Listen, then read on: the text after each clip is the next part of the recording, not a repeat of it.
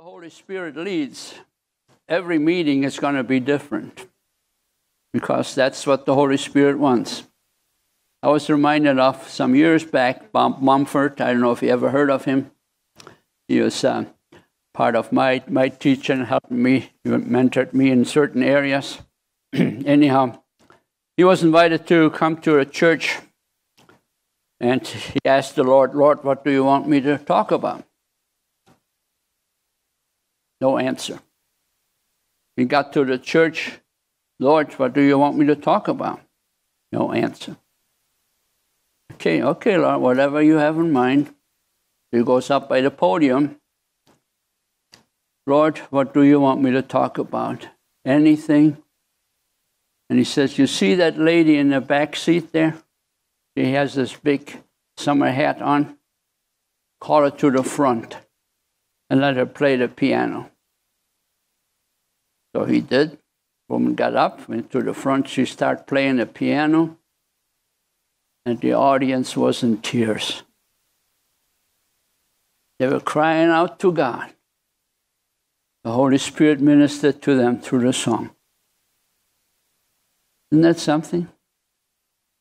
Here, the man, was famous in his days, is ready to preach the word, and the Lord says, "No, I want this woman to come to the front and play the piano." Wow. That's what I say, every meeting is going to be different. And that's good, because we want the Holy Spirit to work. We don't want to do our own thing. So today I'm going to call somebody to the front. No. Hallelujah. Well, we all know it's Palm Sunday. And it's something that the Lord put on my heart to talk a little bit about it and get into something that we all need to know and we all need to learn. We all need to be in tune with the Lord. So, Lord, I just open up the service for you again, Lord. We know that you're here by your Spirit. We thank you, Holy Spirit, being in us, working in us, and working through us. Thank you for your willingness to come into our lives. Thank you, Lord Jesus, for sending him down here to be our teacher, to be our guide, to be our encourager, to lift us up, to draw us closer to you, Lord. So I thank you for that. And as we look into your word, I ask that we receive it that's coming from you, and we act on that the way you want us to act, to be that what you want us to be. In Jesus' name, amen. So let's start out reading a long passage there, but it's important to read that whole passage in John 12, verses 9 through 19. Meanwhile, a large crowd of Jews found out that Jesus was there and came, not only because of him, but also to see Lazarus, whom he had raised from the dead. So the chief priests made plans to kill Lazarus as well. For an account of him, many of the Jews were going over to Jesus and believing in him. And the next day, the great crowd that had come for the festival heard that Jesus was on his way to Jerusalem. And they took palm branches and went out to meet him, shouting, "Hosanna! Blessed is he who comes in the name of the Lord. Blessed is the King of Israel." And Jesus found a young donkey and sat on it, and as it is written, "Do not be afraid, daughter Zion. See, your king is coming, seated on a donkey's colt." At first, his disciples did not understand all this. Only after Jesus was glorified did they realize that these things had been written about him and that these things had been done to him. Now the crowd that was with him when he called Lazarus from the tomb and raised him from the dead continued to spread the word. Many people, because they had heard that he had performed this sign, went out to meet him. And so the Pharisees said to one another, "See, this is getting us nowhere. Look at how the whole world has gone after him." Hallelujah. What I want to point out here in this particular passage is some groups of people, that came together. And there are like, let's see how many did I have here, about 4 of them roughly. First of all, I want to point out the disciples that were there. Now, they didn't understand everything what was going on, but yet the disciple is, as we were taught before in our Bible study, a disciple is a learner first of all. And these disciples, they were learning about Jesus. And there's some they didn't understand, some things that he said and something that he was doing, they didn't understand, of course. But they followed him. So they were a learner, they were a follower. And then what did they do later on as they got baptized in the Holy Spirit? They were transmitters. They passed it on to others. And God honored that and glorified them. So that was the one crowd. Then there was those who withdrew from the legalistic religious church because they were talking about they want to kill Lazarus also. And as we know, the Jewish at that time, they believed in keeping the laws, let's put it that way. They didn't have the grace of God. They didn't understand Jesus. They just wanted to kill him because he threatened their church, people leaving their church to come to him. And we hear that every once in a while nowadays. People leaving church because they didn't get fed or whatever reason they have to leave someplace. But the point is that, these people, they just left that church. That was the second group. And then, of course, there were those who were interested to see miracles happen or the one that performed miracles. Now, when the charismatic movement started by us in our area, at least in the 60s, and I was part of that, and my wife and I at that time, we ran from one church to another where we heard something was going on over there. People were slain in the Spirit. What's that? People were healed. Wow, what's going on? Let's go see. And so we ran from one church to another church. So it was not uncommon. And so these people here, they wanted to see Jesus. They heard that he raised up Lazarus. And so they wanted to see what that man looked like, okay? Now, the whole point of this is that so as we did in the past, ran from one church to another, you never learn anything. You learn I shouldn't say learn anything. You maybe grow in the faith because you see that God is real and he's working, and he manifested himself in different areas. But there was never any true growth coming forth because you're running around from one place to another. I mean, just like these people here, they came just to see what that man looked like. Then, of course, there were these religious leaders who were jealous and fearful of Jesus, and they planned on killing him. Now, the other interesting part is the crowd here were praising the Lord. Hallelujah! They were shouting and waving palms and all kinds of things. But the sad part is, not even a week later, what did they do? Instead of praising the Lord and saying hallelujah, crucify him, crucify him, crucify him. How quickly people change, don't we? That included us. And we know that the Lord willingly laid down his life for you and for me. He let himself be crucified. Now, if you read a story about the crucifixion, like about a medical profession, the way they explain it, it had to be very, very, very, very painful situation, You figure, and he was beaten. His back was all open up from the beating. Then he was bleeding and all. And then they hang him on a rough wood.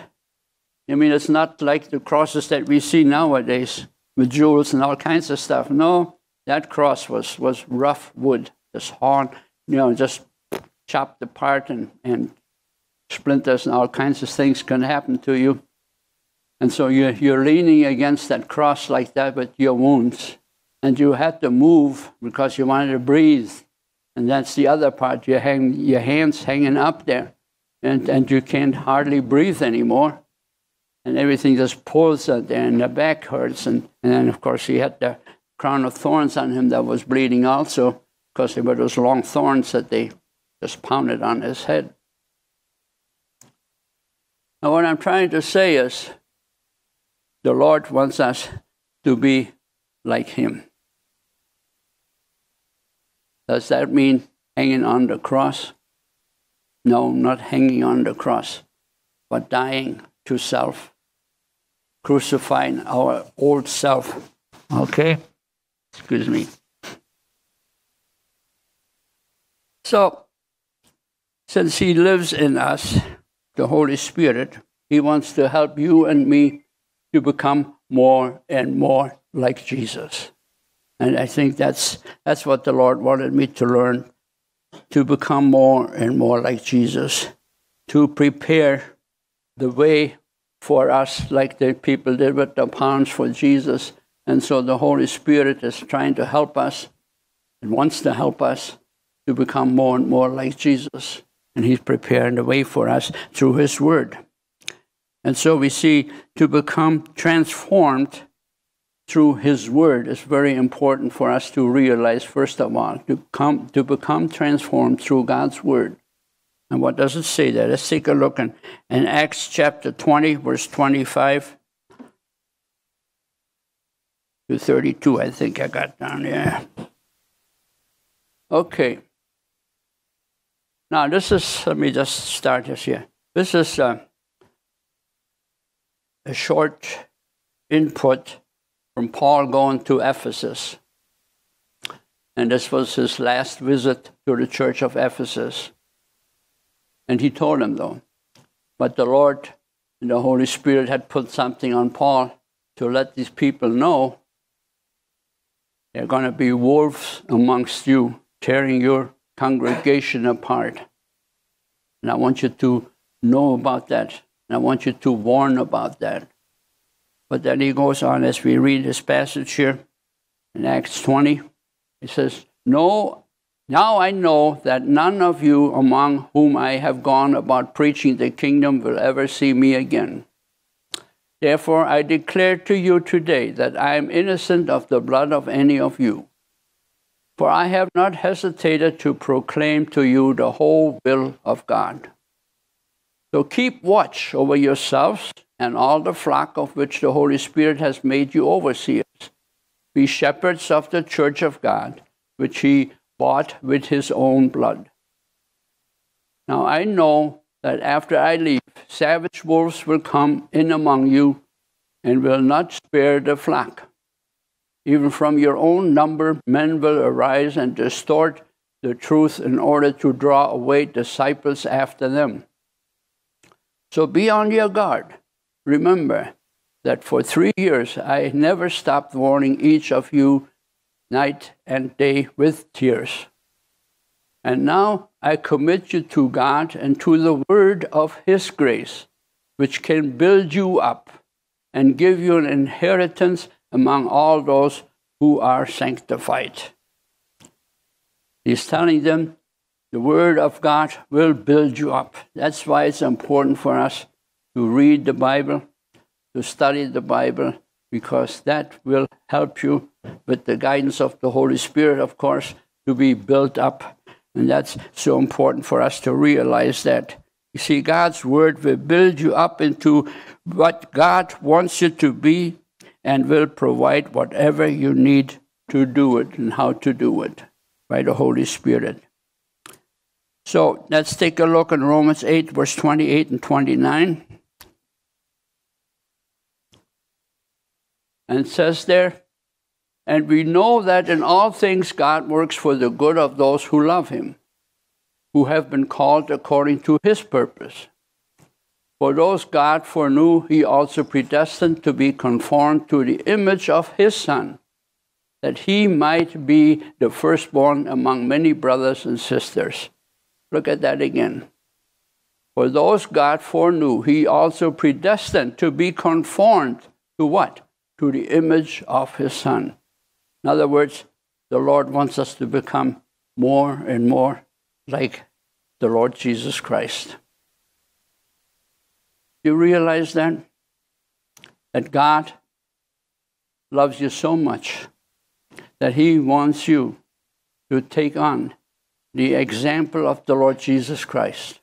That he wants you to become more and more like the Lord Jesus Christ. That's why I said, like he has been crucified, so we should be crucified ourselves, laying down our lives for the Lord. You see, Jesus did not die on the cross just so we could live comfortable lives. No, he wants to make us like himself. This is our greatest privilege. Just think about that. He wants us to be like himself. This is such a great privilege. That's such a, you might even say, an honor. You know, that the Lord wants us, every one of us, to become more and more like Jesus. And we must not give up on that. We must work towards it with the help of the Holy Spirit, of course. Now we must understand and not forget that we were made by God and for God. You were created by God way, way back. It had nothing to do with it. You can create yourself. You came into this world, yes, you used your parents, of course, and their parents and their parents and their parents and so on down the line. But God is the one that gives life. God is the one that created you at this time to be here, at this time, for his purpose, not for your own purpose. That's something we have to understand. We have to really take it in, because our flesh always wants to rise up and do its own thing. And God wants us to become more and more like Jesus. So as we go on here, the desire to be a God, of course, I'm sorry. I got to look at my note here. Okay, we must not forget that we were made by God and for God, and we will never become God or even a God. That's not the purpose of it. Now, at the beginning, Adam and Eve, Satan persuaded them to follow him, to follow his advice. And they disobeyed God. Why? Because he told them that, you shall be as gods. And they shall be able to know like what God knows and all these kind of things. In other words, you're going to be just like God himself.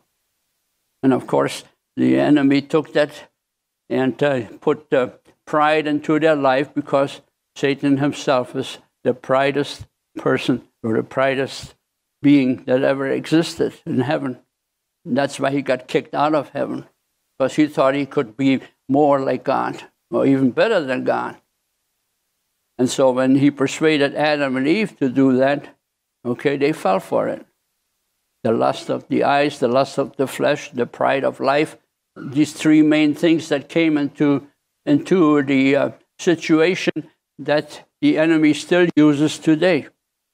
He tries to persuade people, look at what you're doing. Look at, man, you accomplished so much, and when you're going to retire, maybe you'll be a millionaire, and stuff like that, and on, going on with the pride of life, and just looking at yourself, forgetting that you were made by God and for God.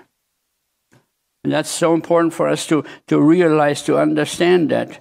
You see, but the desire to be a God still shows up amongst us. Why? When our flesh reacts. When our flesh reacts, when we want to control our circumstances, for instance, when we want to control people. You see, that's all part of the enemy. That flesh wants to rise up every once in a while when we want to be in charge of things. And that's not what the Lord had in mind. The Lord wants us to be transformed. He wants to transform our character. And part of that transformation, as we read in the Bible, is we find that in, for instance, in Matthew chapter 5 through 7, talks about the Beatitudes there. Now, the Beatitudes we can use and say, be in this attitude. You see, that's what the Lord wants us to be like, what we read in there. And part of that teaching that we went through, especially through chapter 5, we see that the Lord wants us to develop our character. Okay? Why? So that we can be more and more like God. So that we can have a godly conduct. The character and the conduct.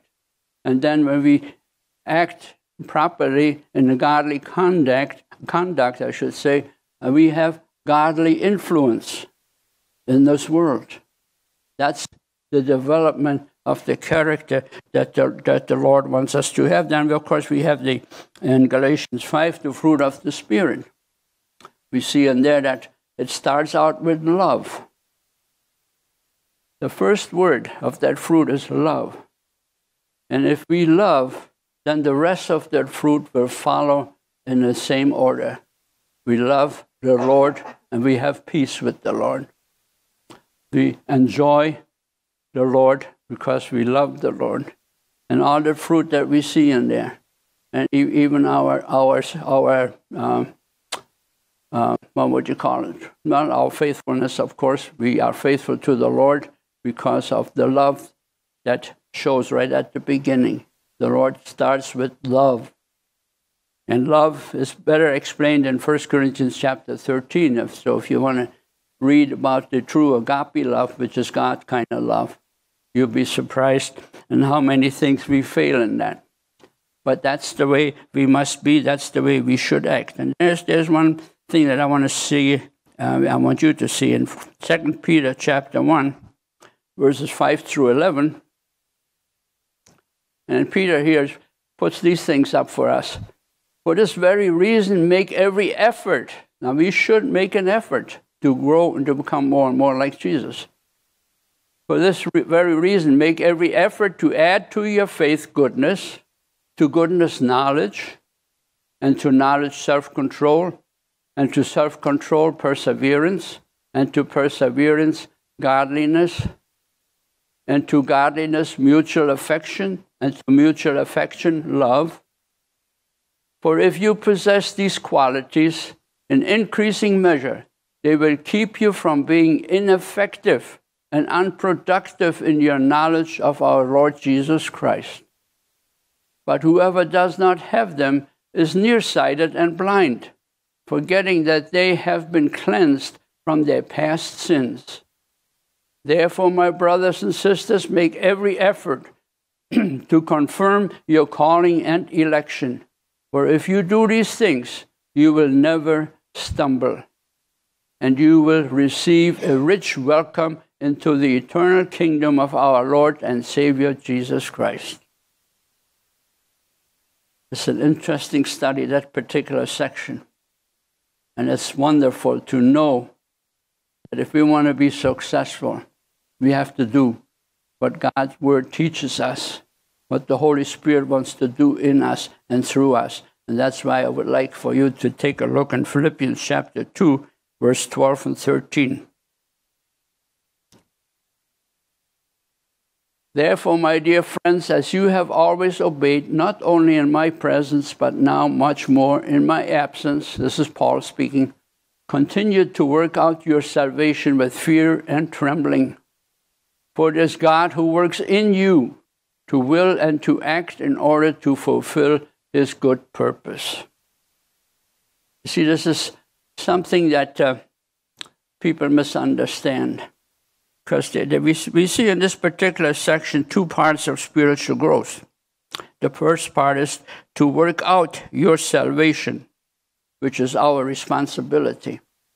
To work out in other words, when you have been saved, you have received the Lord Jesus Christ as your personal Savior, and the Holy Spirit comes into you. And so now work out of what you learned from the Word, what the Holy Spirit tells you to do, and act on that. And the second part, of course, is to work in us, which, of course, is God's role. So you never can do it by yourself. You have to release your flesh. You have to die to your flesh, and you have to be open to what the Lord wants you to do. We have to be acting on that.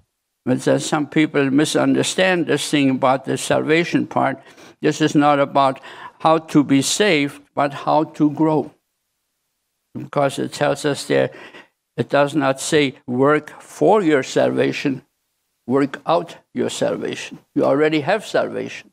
Now you work it out. You let the Lord work it out in you, because He is in you to help you to do the things that the Lord wants you to do.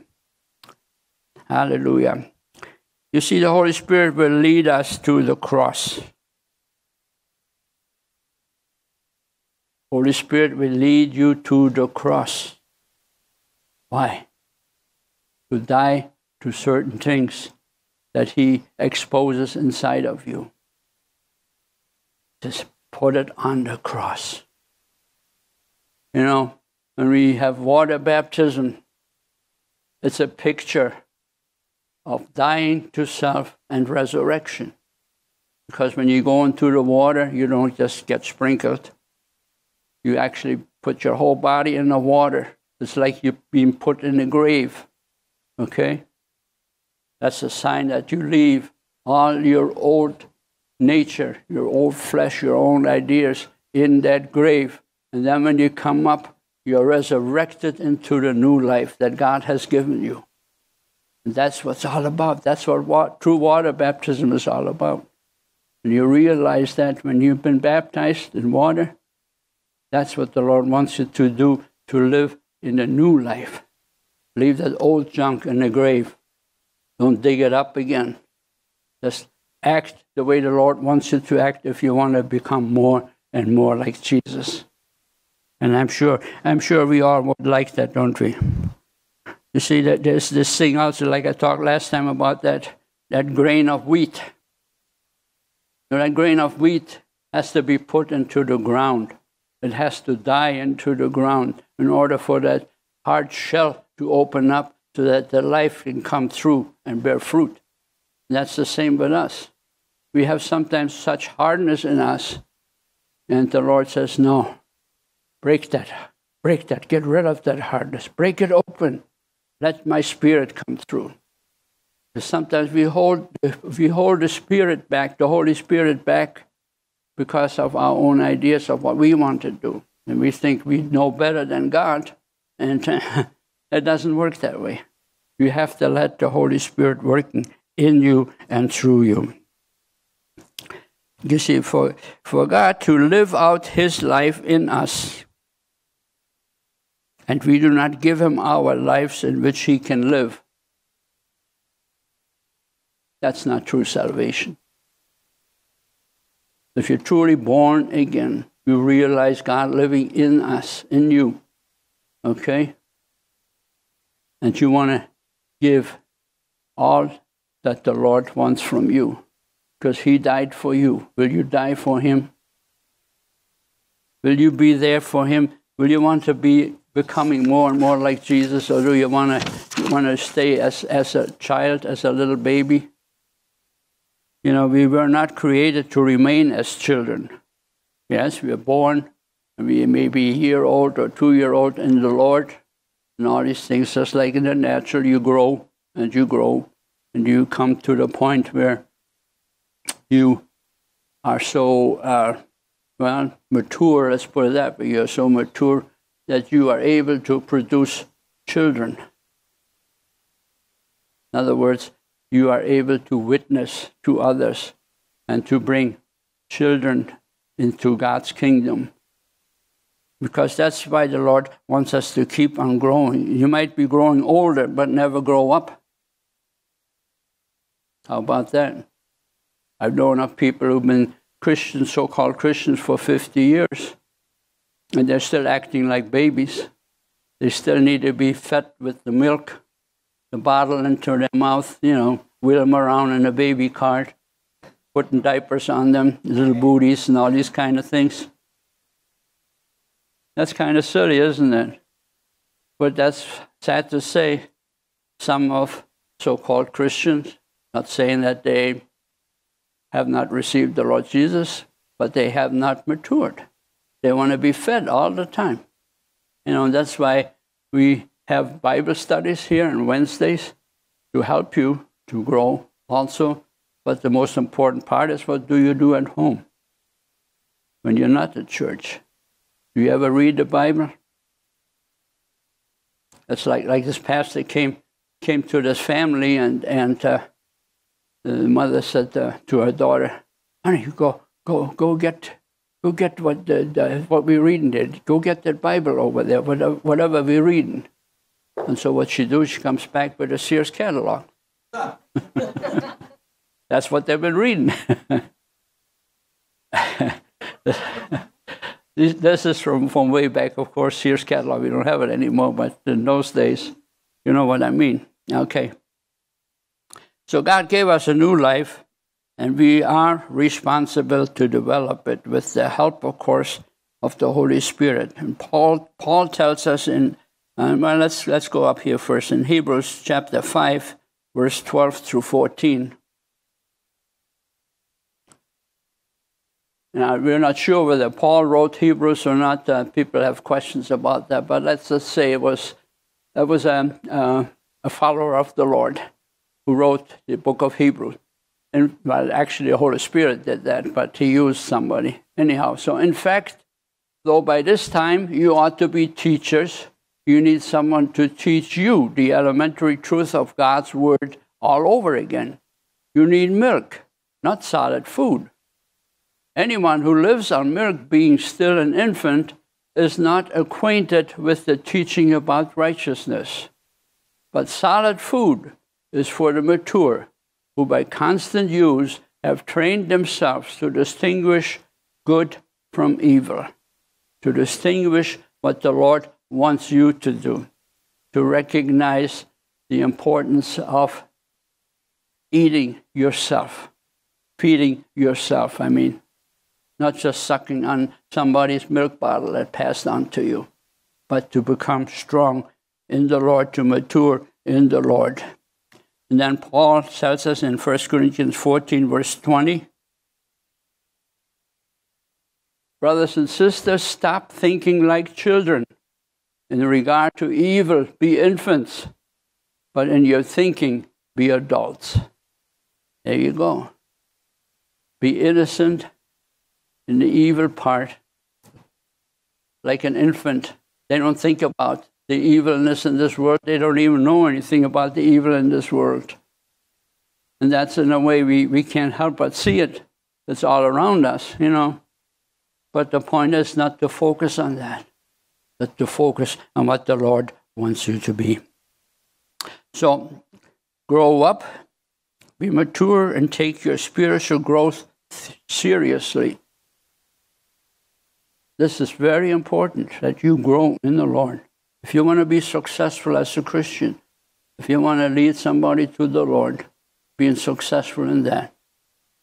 If you want the Lord to bless you, this is so important for us to realize the seriousness of growing up. You see, obedience to God can bring supernatural victories. As we obey God, God recognizes that, and we will be more victorious than we ever were before. Because God sees you seriously. He sees that you want to grow. And that's so much that the Lord desires from us, to become more and more like Him. Now, of course, it takes a commitment. It takes a commitment. You must want to grow. You must decide to grow. You must make an effort to grow. You must be persistent in growing. You see, we become whatever we are committed to. Are you committed to the Lord? Are you committed to His Word? You become whatever you committed to. That's why the Lord brought this on my heart, that we all need to grow, to become more of an example to the world. See, every choice has eternal consequences. So choose wisely. Choose wisely. Oh, hallelujah. Start thinking and acting God's ways and your ways, and not your ways, and you will experience God in your life. How many amongst us here have ever experienced God in their life? Okay, your hands go up. Hallelujah. There's something some years back when I was in a Plymouth Brethren church. And they had a Awana group going on there. And so they asked if I want to be part of it as a leader with the kids. At what age? I said, anywhere from 9 to 12, somewhere in that area. I said, okay, I give it a shot. And so one day at home, my dryer didn't work. And so I looked at it, and being a wise guy and knowing everything about dryers, and washers and all that stuff, yeah. So I opened it up and looked at see if there was a wire loose or whatever, and there was dust in there, of course, so cleaned all that up, and then went back and didn't work. I said, Lord, I don't know what to do about this, but you do. What is the problem, Lord? Give me some hint. And so he says, open the door. So I opened that door. He said, now close it. I closed the door and that thing went on. And it's been running ever since. So I used that, talking about the kids in Awana. I used that for an example. I told the children there that, the Lord is so good. He loves you so much. He's even involved in little things. So I gave him that story about that dryer, and they were like that. I says, now, anybody here who like to have that Lord in their own life, how about it? Well, 3 young boys accepted the Lord that day. That was one of my experiences with God. God works in different ways. There was one more time that, I had other ones, but this one really sticks out to me. I was studying to bring a sermon to the church, I was studying for it, and I know I had a book that had given me some insight in that, so I said, I got to find that book. So I got about 500 books or something like that. Anyhow, so I got them all on the shelf, so I go.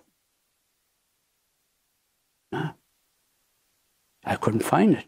I couldn't find the book. I knew I had it. I knew I didn't give it away. So I sat down, Lord, you want me to talk about this? I need something about that this particular pastor wrote, and that spoke to me. I know it was you that did it. Help me to find that book. And as I was sitting there and praying like that, I heard a noise. You know what happened? The books are like this. One of the books came out like that. Just tipped out. Didn't come flying out. It just tipped over. And I went over and looked at it. That was the book I was looking for. Is that God or isn't it God? Oh, hallelujah. So we can have experiences like that, as we trust our Lord. If we give ourselves wholeheartedly to the Lord is there for you. And He's there even if you don't obey Him. He still loves you. But He is going to push and push and push and take you to the cross, to die to those things, to give up those things, so that the Holy Spirit is able to help us. Then He takes us back to Himself, the Holy Spirit, and keeps ministering to us. And there might be some more ways to the cross that you have to go to lay down your life. But that's what it's all about. That's what we're here for. We're here not for ourselves, we're here for the Lord. If you truly are committed to Him, if you truly recognize how much He loves you, how much more can He do and give His life for you so that you can have His life? That's a big thing. That's a very big thing. Taking all our sins and sickness and diseases and sorrows on the cross. You know how He could do that? Well, of course, He was God, man. And so when we recognize what God is doing for each one of us, He not only transforms us by reading the Word of God, but something else?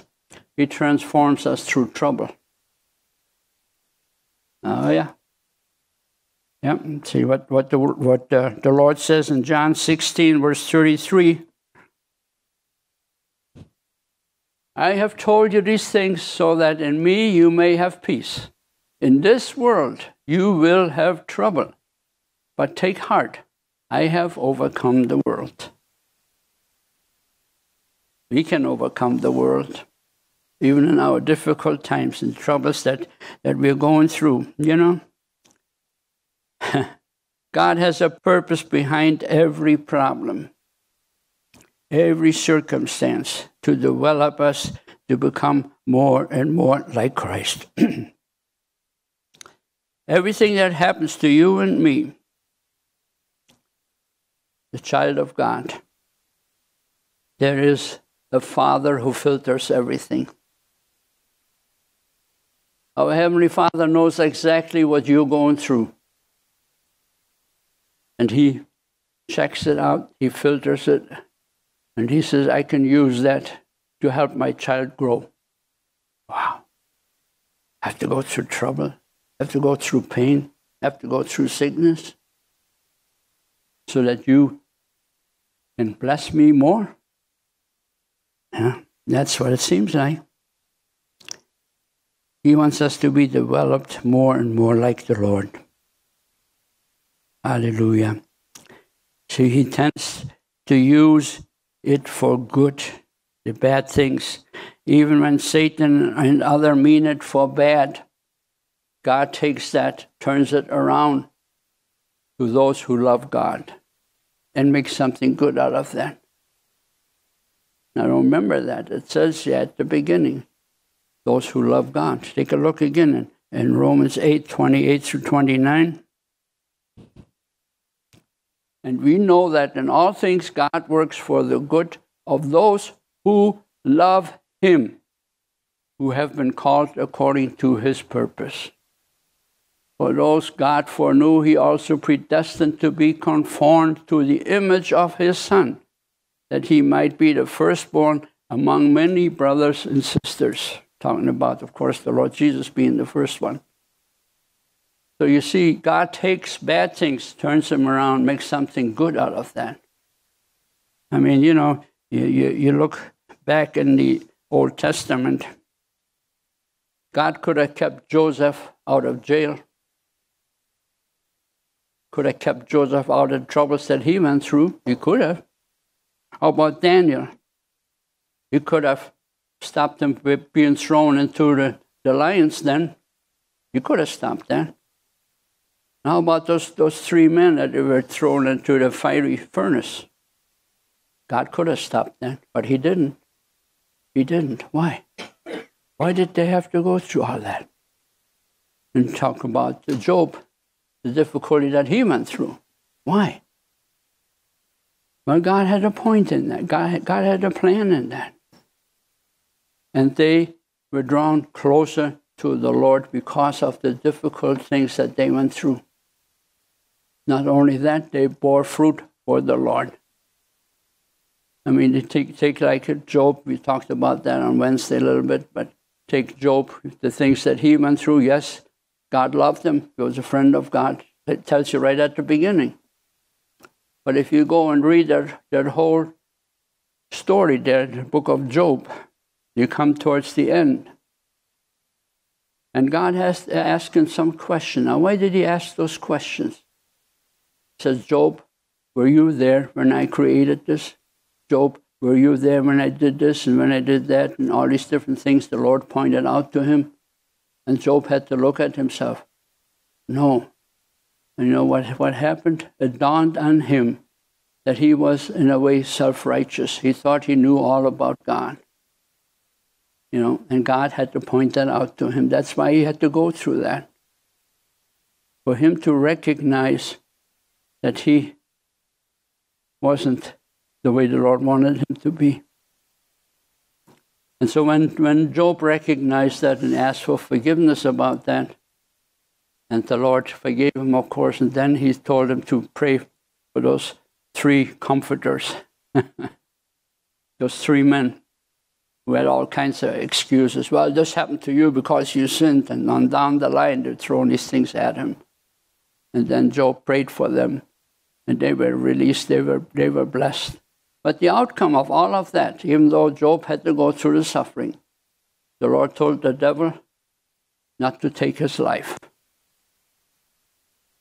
because he knew that Job belonged to him, of course. But he had to make this tour, had to allow Job to go through that difficult time, through those troubles that he had. I mean, lost the family, lost all his property, and himself being sick, having boils all over him. He couldn't sit anywhere except in ashes and stuff like that, Man, that had to be a terrible time. He didn't give up on him, though. Though he slay me, I will trust him. You see, this is sometimes when you go through difficult time and you have troubles in your own life, might be just that the Lord is trying to point out something to you. There's something that you're holding back from the Lord. You have not given it to the Lord yet. Think about that. The Lord takes bad things and turns them around for the good, so that he can continually bless you, minister to you. But you have to be willing to lay down your life for him. He did it for you. And you do that for him. And you love him that much that you want to be the way the Lord wants you to be. Oh, hallelujah. You see, our Lord Jesus is our example, right? He was man. He completely laid down everything about what he was before. He came from a wonderful place to come into the stinking world to help you and me, But you know what happened when he was a man? Take a look at this, the passage here in Hebrews chapter 5, verse 7 through 9. During the days of Jesus' life on earth, he offered up prayers and petitions with fervent cries and tears to the one who could save him from death, and he was heard because of his reverent submission. Son though he was, he learned, take a hold of that, he learned obedience from what he suffered. He learned obedience from what he suffered. Like I said, he was like you and me, human being. He had to learn obedience through suffering. And that's, sometimes we go through difficult times. Whatever it is, don't give up. Don't give up. It's a couple more passages and then we're done. Hebrews chapter 10, verses 36 to 39. You need to persevere so that when you have done the will of God, you will receive what he has promised. For in just a little while, he who is coming will come and will not delay. But my righteous one will live by faith, and I take no pleasure in the one who shrinks back. But we do not belong to those who shrink back and are destroyed, but to those who have faith and are saved. So don't give up. Don't shrink back. Why? Well, in Jeremiah 29, verse 11 through 13, the Lord gives us this kind of encouragement. For I know the plans I have for you, declares the Lord, plans to prosper you and not to harm you, plans to give you hope and a future. Then you will call on me and come and pray to me, and I will listen to you. You will seek me and find me when you seek me with all your heart. Hallelujah. That's what the Lord wants us to recognize. You see, God is looking for praises. God is looking for your love. God is looking for your obedience. Like you see, the Lord Jesus himself had to learn obedience through suffering. And sometimes we have to go through that.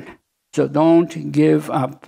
If you want to become more and more like Jesus, if you want to mature, if you don't want to stay as a child, as a baby, you want to be a man, a woman of the Lord. You want to be what he wants you to be. And you strive after that. You don't give up on it, no matter what comes into your life, because you are Father filtered. He knows exactly what's going on. And He will not allow anything come through to you that is harmful to you in a way. You know, it's just He keeps His eye on you, and He wants you to learn to become more and more like Jesus. So let's give God the praises and being thankful to Him and for everything. Learn to become more like Jesus by laying down your life for Him. Amen. Hallelujah, Father. I pray, Lord, that your word, not what I said, but what you spoke through the Spirit to each one of us here. We all have the Holy Spirit in us, and we should listen to what He tells us to do. Must not be afraid. We must not be discouraged, but we must know that you have good plans for each one of us, that you take the bad, even what the enemy uses, and even what some people might use, you take those bad things, turn them around, and make something good out of that. You've proven that by your Son dying on the cross. It looked bad at that time, but you turned it around and made something good out of that by bringing the salvation to all of us. And we thank you and we praise you and we worship you for all that you have done and all that you will do yet, Lord. You have good plans for each one of us. And we expect good things to happen because you're a good God. No matter what it looks like, you're still in charge. And we must recognize that you want us to become more and more like your Son.